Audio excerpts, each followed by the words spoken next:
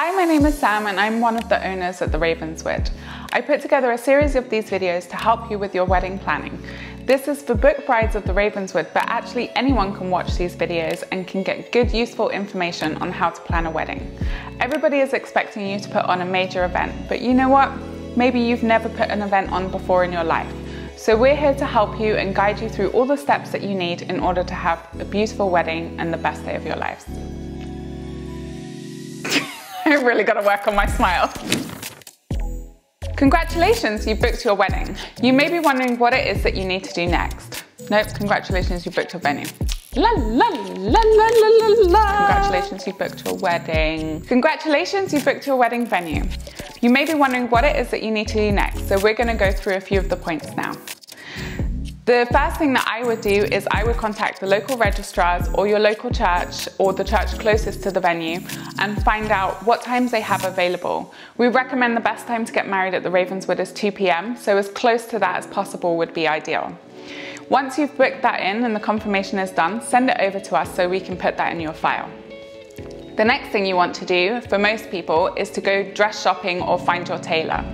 So obviously, there's many places you can find dresses, and what we recommend is to find a number of shops where you can go for fittings and go and try on as many different dresses as you can. Sometimes your perfect dress is the one you least expect it to be.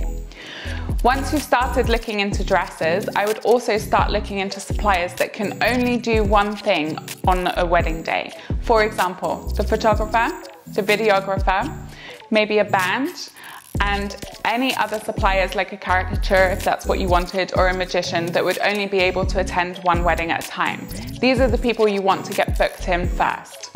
The next thing that you can do after that is start looking into decoration. This is where we really say, have a think about what kind of person you are. Are you the type of person that's going to be able to go through Pinterest, find amazing DIY projects and put them together with the support of your family and friends? Or would you prefer to go and see someone that's an expert in this industry that has many different ideas that they can show you so you can help piece together the perfect decoration for your wedding? There isn't a wrong or a right way to do this. It really comes down to budget and also what you would like to do in terms of creating the decoration and doing DIY projects. This is also a great time to think about your color theme and also any themes that you would like to have for the table names. The next thing you get to do is you get to go to wedding fairs and check out local suppliers and find your cake maker and your florist and any other things that you want to have at your wedding. For example, photo booths, maybe a string quartet as you walk down the aisle, a harpist to play, or anything.